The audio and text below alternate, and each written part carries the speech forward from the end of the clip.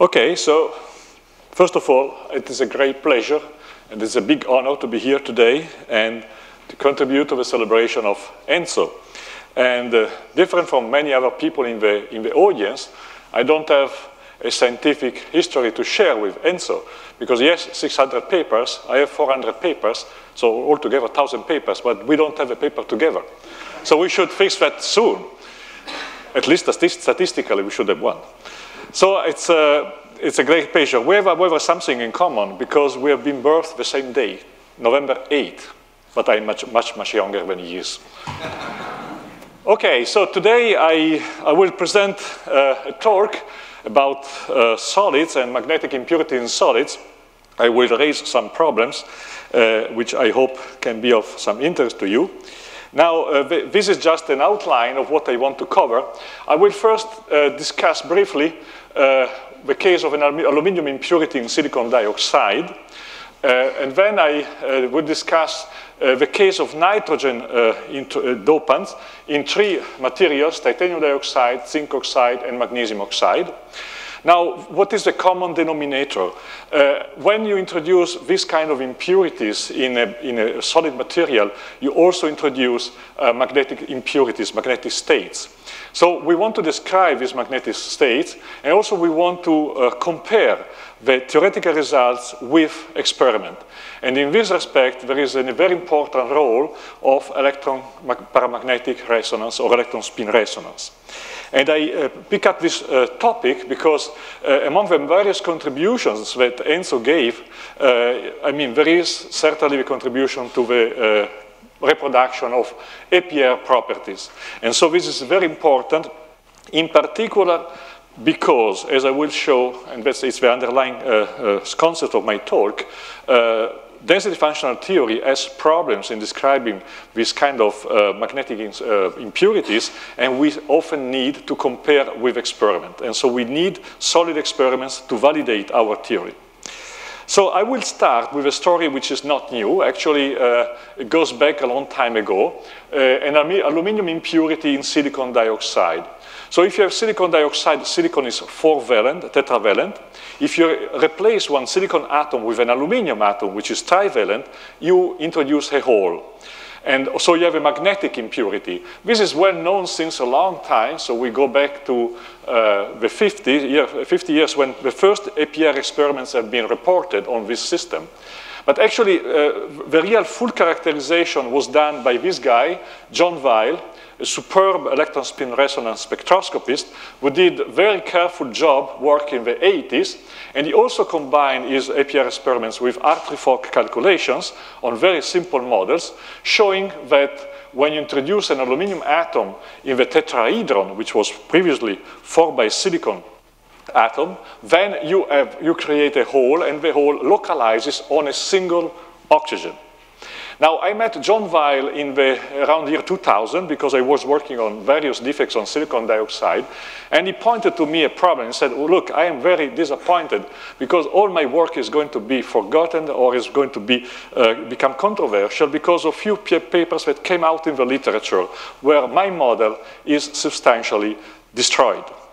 The first paper, in fact, that he was referring to appeared in 1996 in Physical Review B, where people used for the first time density functional theory in the local density approximation to describe this particular system. And they concluded that actually, yes, you have a hole, but the hole is delocalized over all 4 oxygens around your aluminum atom. There was an improved theoretical description which came out in 2000, again in Physical Review B, where people used now GGA, but again, they found complete hole delocalization around the aluminum atom, and here they really challenged the experiment, and they concluded the experiment was misinterpreted. And actually, in the same year, a third paper came out, again in Physical Review B, again GGA, but with the same conclusion, complete hole delocalization around aluminum. And so John Weil asked us to check and to see what was the origin of this and what was the discrepancy. And so at that time we were working with cluster models, so just local representation of your defect in a solid. Of course, in that case, you have to increase the size of your cluster, and we were using typical and classical quantum chemical approaches like QMMM. And what we found is that if you computed the wave function at the R3-Fock level, we found a full localization of the unpaired electron on a single oxygen. We tried also to do limited CI calculation to see if there was an effect of a correlation to basically delocalize this electron. But actually, we were coming to the same result, single hole on a single oxygen. So at that point, we also did DFT calculations, and immediately we saw this delocalization effect. No matter which functional we were using, not only classical GGA functionals like the PW91, but also hybrid functionals like a Bitrolip were giving a complete delocalized hole around the aluminum impurity. So where is the true? Is R3-Fock, which gives you a fully localized hole, or is a DFT that gives you a fully delocalized hole? Here is where electron spin resonance come in place, because it is extremely important. Of course, electron spin resonance, you have two important observable quantities. One is the G tensor, but the other is the hyperfine coupling constant. And actually, in the hyperfine coupling constants, what you measure is the interaction of an electron spin with a nuclear spin. And this provides very direct information about the distribution of a spin around the nuclei. And let me also point out that the A tensor is composed by a part which is isotropic and a dipolar part, which again tells you very detailed information about the symmetry of the orbitals where the electron is localized. And when we did the calculation of the spin hyperfine coupling constants for this special case, aluminum doped silicon dioxide, we immediately realized that the Vitrolip description was very far off compared to experiment. While R3-Fock, look in particular at the dipolar part for 17 oxygen isotopes, was very well described. Not only that, also the so-called super hyperfine, so the interaction of electron spin with the next nearest neighbor nucleus, which is aluminum, was properly described at the R3-Fock level and completely wrong at the DFT level. Okay, so at that point, we concluded that R3-Fock provides the correct physical picture, while DFT not. Now it is realized that in order to get the proper localization, you need at least 40% of R3-Fock exchange or Fock exchange in your DFT. So Vitrolip is not enough, and every other normal functional is not enough. So this has become a classical case, and there are many, many papers when people want to study a new self-interaction corrected functional, and we want to test it on a solid system, they use this as a benchmark. This is the last paper by John Robertson, because it is a very delicate case where you may test your method. But of course, what we learned is that, of course, DFT has problems with self-interaction description, but there is a very negative message. The predictive level of theory in this case is extremely low. Without the experiment, we cannot have a firm conclusion about the distribution of the unpaired electron. So we need clean experimental data, and in particular, electron spin resonance. But this is not always available. Okay, so is the first point. I will come back to this at the end of my talk. And now we'll try to make a connection between this part and the problem of nitrogen doping in these three different materials. I will first describe the general nature of nitrogen dopants in TiO2, zinc oxide, and magnesium oxide. And I will come to another problem, because when you have magnetic impurities in a material, they can interact and they can give out to a magnetic ordering, ferromagnetic, antiferromagnetic. And here again, in particular for the case of nitrogen doped magnesium oxide, I will discuss another problem. So let's start first with nitrogen doping of oxides. Why people are studying so heavily nitrogen doping? Well, there are many reasons. I will mention a few of them. So there are various ways to introduce a dopant in a material experimentally. So here are just a list of possible synthetic procedures. Of course, it is very difficult to know, once you have done the synthesis, to know exactly what kind of system you have. So the characterization from an experimental point of view is not so straightforward, and in particular, the position and the nature of the dopant is rarely well described by experiment. So that's why theory can be very important. So all what I'm going to show now is not done at a molecular level, but is done with a solid-state approach. And we use for this the crystal code, which has been developed at the University of Torino, which is, I think, many of the people in the audience are familiar with this. It is based on localized atomic orbitals, Gaussian atomic functions. And that's why people have been able to use hybrid functionals for solids already in 1997, 1998. And I have to say that nowadays, hybrid functionals have been implemented also in plane wave codes, and they've become very popular also in the solid-state physics community. But thanks to the possibility to use atomic orbital basis functions, this has been possible also with this particular code much earlier. We are using B-tree-lip for all the calculation I'm going to show you. Of course, there are better hybrid functionals nowadays, but we still continue to use B-tree-lip.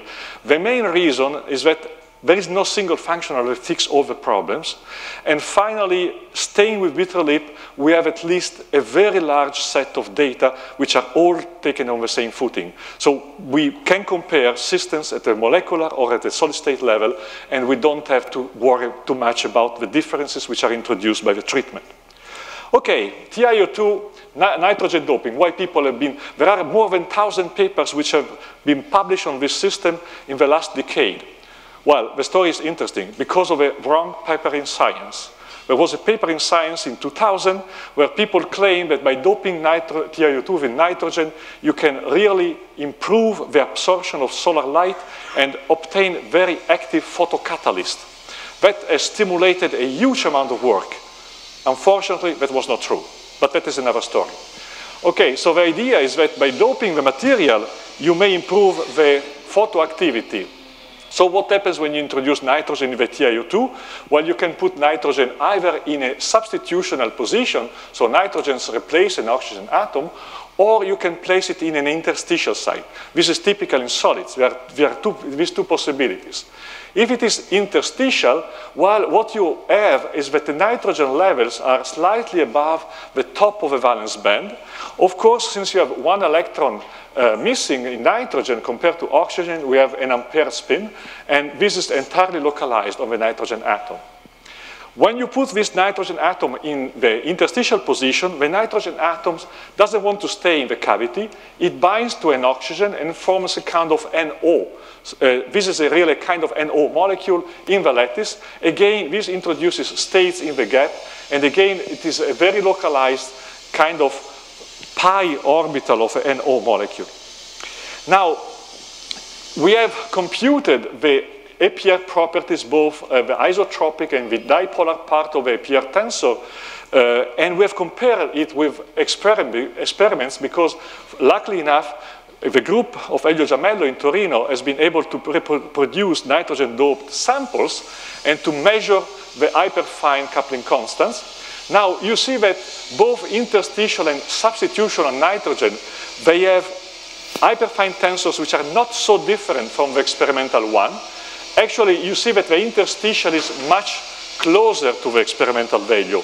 It would not be sufficient to use these small differences to conclude that nitrogen is interstitial. However, here we have also another kind of measurement, which is XPS, X-ray photoemission spectroscopy.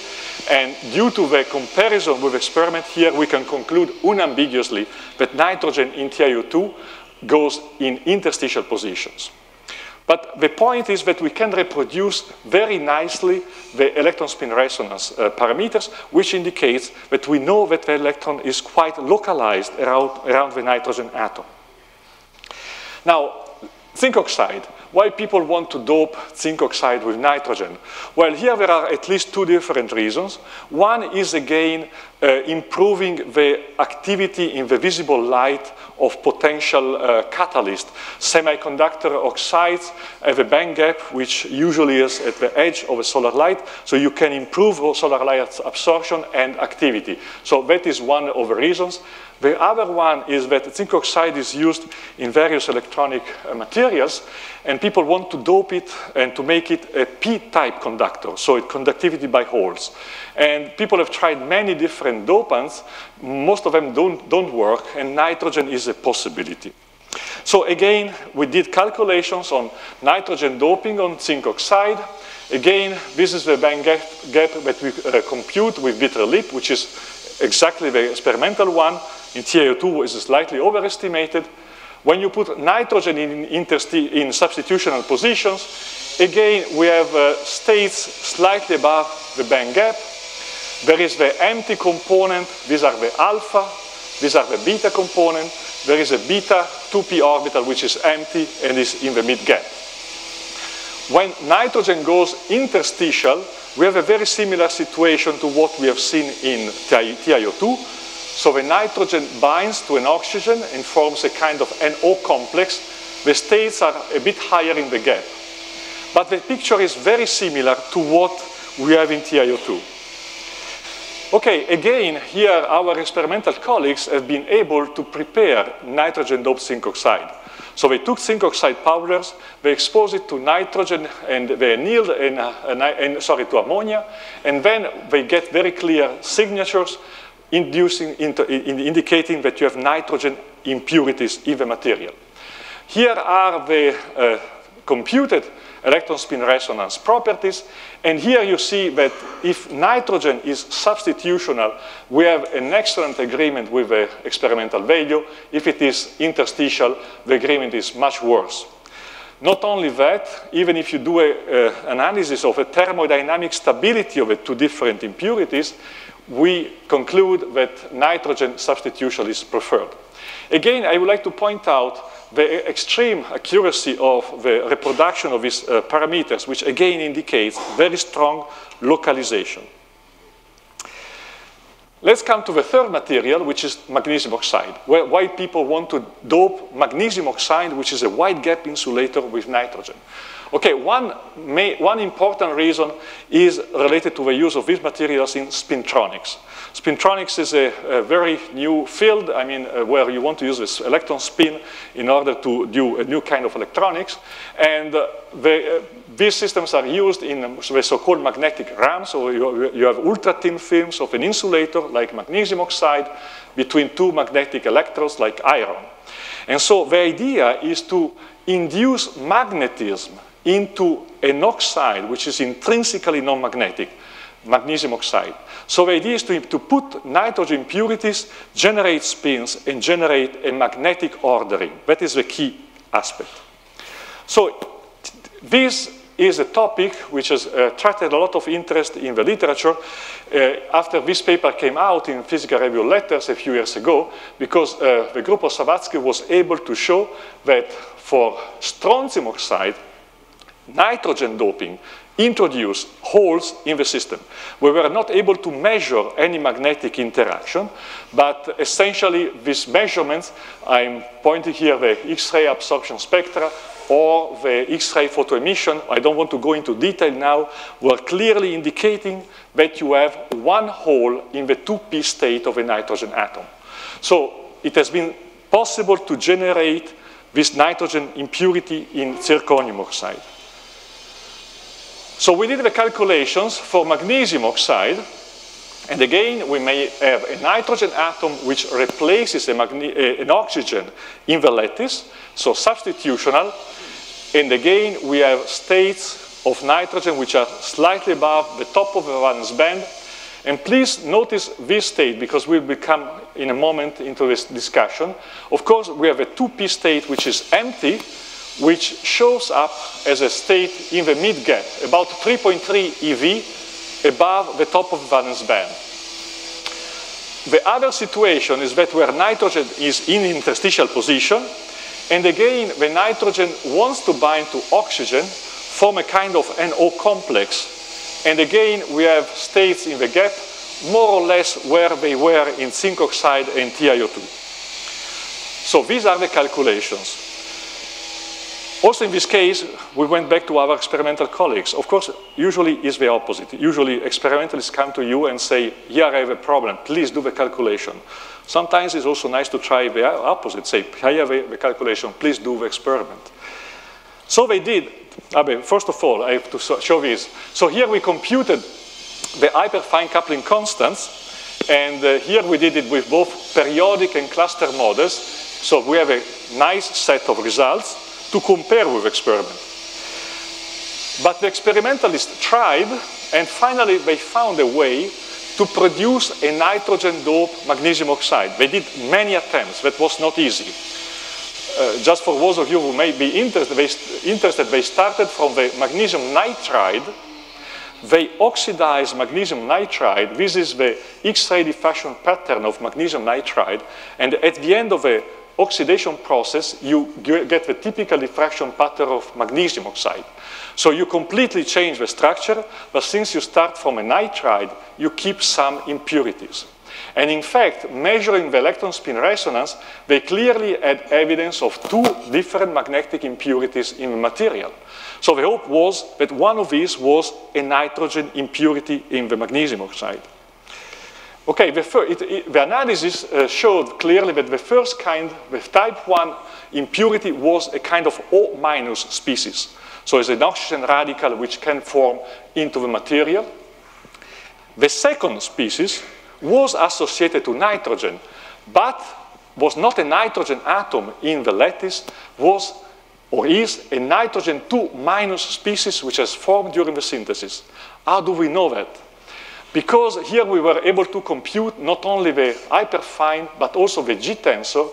In yellow is the experimental, in white is the theoretical one. You see that there is really an extremely good agreement. So we form N2- species, not nitrogen molecules. This is not what we wanted. This is not nitrogen atoms forming either in substitutional or interstitial positions.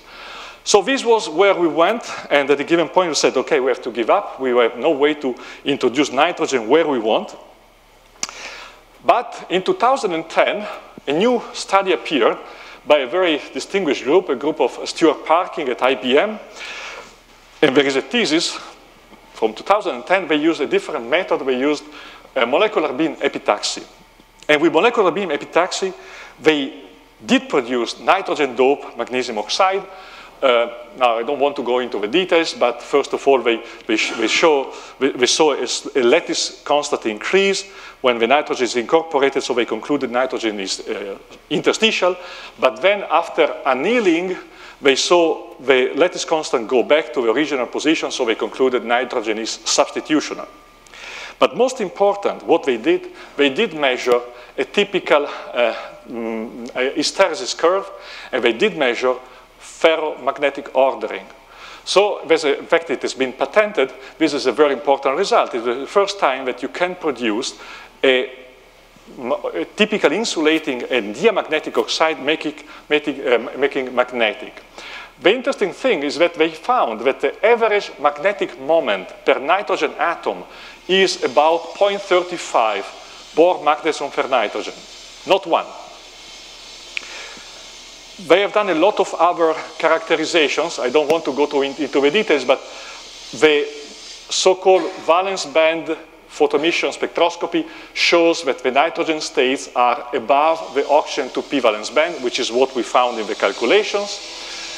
They found clearly that there is one hole in the 2p orbital of nitrogen, which is what we found in the calculations. And then they also did a kind of estimate. Where is the empty state? Where is this 2p empty state? And they concluded it is about 3.8 eV above the top of the valence band. We compute 3.3, but we have to be very careful because these are Kohn-Sham levels. However, this strong exchange splitting is a clear sign of a strong localization of the unpaired electron. So, good news. There are a number of agreements between the calculations that we did and these new experiments. As I said, the nitrogen states are about 0.8 eV above the top of the valence band. There are holes in the 2p orbitals of nitrogen, and the empty state is more or less in the same position. However, there are also a number of problems. We calculate almost a full unpaired electron on nitrogen, so a full spin localization on nitrogen, where the experiment seems to indicate something like 1/3. Not only that, there is another experiment that they have analyzed, which is near X-ray absorption fine structure. And based on that, they conclude that there is some hole also in the oxygen. This would be consistent with the fact that the hole is not entirely localized, it's partly delocalized. And that is not what we found. So it would be extremely interesting to have an electron spin resonance analysis of this system. But this is missing because this has been produced as a thin film, and it's not possible to do an APR on the thin film. You should scratch the powder. That's not trivial. Now, if you go into the literature, you find a lot of theoretical studies on this system. These people have been studying theoretically before the experiment had been done the magnetic properties of nitrogen dope magnesium oxide. This is work done by Blugel. They used LDA, and they also used random phase approximation to compute the Curie temperature, the transition temperature, where the magnetic ordering starts to appear. Okay, well, they concluded that magnesium oxide doped with nitrogen is a ferromagnet, that you have indeed something like 0.5 electrons or holes on the nitrogen, and the rest is distributed on the oxygen neighbors, which is consistent with the experiment I've shown you. Basically, the system is described as what is called an half metal. What does it mean, an half metal? So the nitrogen 2p states, they form not isolated levels, but two bands. The alpha band is fully occupied. The beta component is a band. It is crossed by the Fermi level. That's why it is called a metal. But it's half metal because it has spin polarization. So it is a typical case of magnetic properties of materials. But this is LDA. Now, if you use LDA, and we go back to the aluminum impurity in silicon dioxide, well, if you do any kind of self-interaction corrected DFT, as I told you, the hole is entirely localized, and the ferromagnetic or anti-ferromagnetic solutions, they differ by 1 milli-electron volt. That means the spins are so localized they don't talk each other. If you do it LDA, you find that aluminum doped SiO2 is a ferromagnet, and it has an anti-ferromagnetic phase, which is 120 milli-electrovolts higher in energy. But these two phases do not exist in silicon dioxide. So that is never been observed. Okay, so we have a kind of problems because, of course, one could say, well, what we have calculated so far are very diluted impurities, 2%, 3%. What happens if you put more? Okay, here is the answer. So we put 3%, 6%, 12% of nitrogen in the material. Because, of course, the more dopants you put, the broader becomes the bands. And in principle, you could go to this kind of half metal situation that I have described here. But here are the data. Of course, by increasing the concentration, you increase the bandwidth. It is 0.1 eV here. It is 1.5 eV. So the dopants start to see each other, start to interact. But still, you see that this empty component is still well separated from the other states. So there is still a gap. There is no half metal. This is an insulator. And again, this is obtained at the bit relief level. So probably much larger nitrogen concentration would be needed in order to see the half metal behavior. But I tell you, nobody is able to put more than a few percent of a dopant in these materials. Otherwise, you see phase segregation and so on. So let me come to the conclusions. We have seen that people can introduce dopants into various materials. By comparing theory with experiment, we can decide or we can assign the position of the dopant, interstitial, substitutional. We don't know exactly on magnesium oxide because there is no experiment.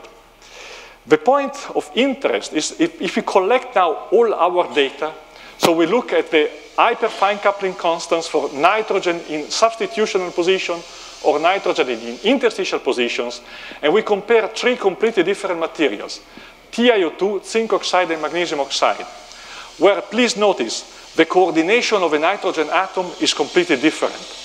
The band gap is completely different. So we are comparing completely different situations, yet if you look in particular at the dipolar part of a tensor, this is almost identical in the 3 cases. What does it mean? It means that the unpaired electron is very localized. It doesn't really matter what is around. We know, because for TiO2 and zinc oxide, we are lucky enough, we know that TiO2 and zinc oxide are properly described at the level of theory that we are using here. We don't have experimental data for magnesium oxide, but we don't have even reasons to think that it is wrong only magnesium oxide compared to other 2 systems. So the message is the system, the whole is very localized, the unpaired electron and do not interact. So the origin of magnetic ordering remains mysterious. So there is a dilemma at this point, because if you do what I consider a proper treatment of electronic structure with hybrid functionals, proper description of the band gap, then there is no way to explain how you get room temperature ferromagnetism in these systems.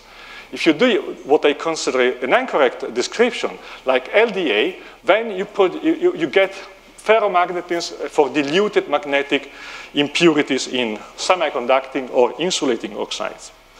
I have to say, however, that this is taken from a recent review on the experiments on these systems. This is really a delicate topic, because over the past decades, a lot of research has been done to try to get this dilute doping of oxides. This effort is aimed at introducing spin functionalities and novel magnetic transport in such oxides. After an early excitement, and in spite of some very promising results reported in the literature, this field has continued to be dogged by concerns regarding uniformity of dopants incorporation, possibility of secondary ferromagnetic phases, and contamination issues. So it is very delicate from the experimental point of view. But here we have a dilemma. If experiments that I've shown you, which are not yet published, I met Stuart Parking in September, and he said, we want to publish, but we don't understand the ferromagnetism. So we believe that the experiments are correct. If experiments are correct, then we have a problem in the theory. If theory is correct, then we have a problem in the experiment. With that, I would like to thank the people who did the work, in particular, Cristiana Di Valentin, who is a person in my group who is doing all the work on the semiconducting oxides and their doping. Of course, I want to thank our experimental colleagues, Elio Giamello in Torino, for the beautiful experimental work that they have done. And I cannot conclude without saying thanks to Enzo and to say auguri. This picture has been taken in 1993, and you see there are some common things among these people. They are all theoreticians, and all had a beard. But now you have no beard anymore. So, well, that is something that we also have to fix. Okay, thank you very much.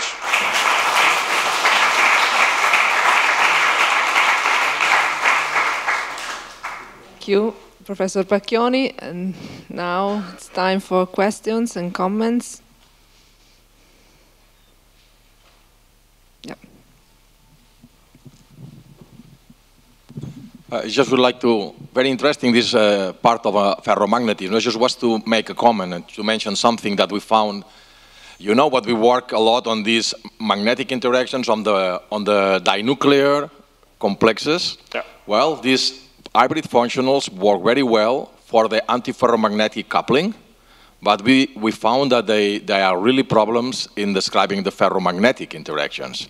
And I think this is maybe similar to what you found. We can, this is not yet published, but we can. I'm looking for solutions. Yeah, good. Thank you very much for the very interesting talk. I just have a question and a comment.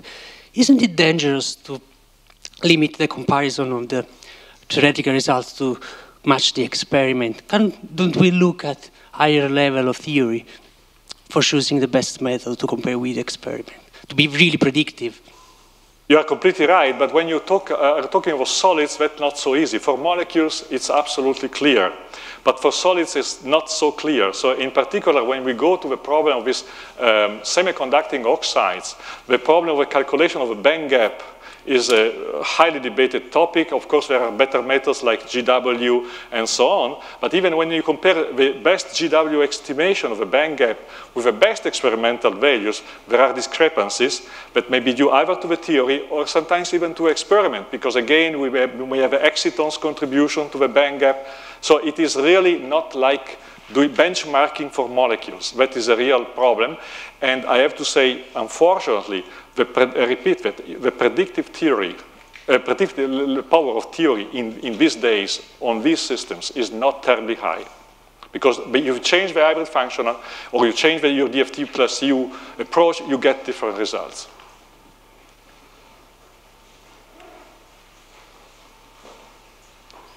Is the fact that spins are kept collinear a limit on the predictive power theory here? Could be. I've seen 1 unpaired electron per side, so maybe a collinear description is still okay. Yeah. But it can get pretty different when spins are allowed to be non-collinear. That is a possibility. Still, at that level of interaction, I expect for this kind of description still to be extremely low. Not such to have room temperature ferromagnetism, but you are completely right. You may have non-collinear alignments. Okay.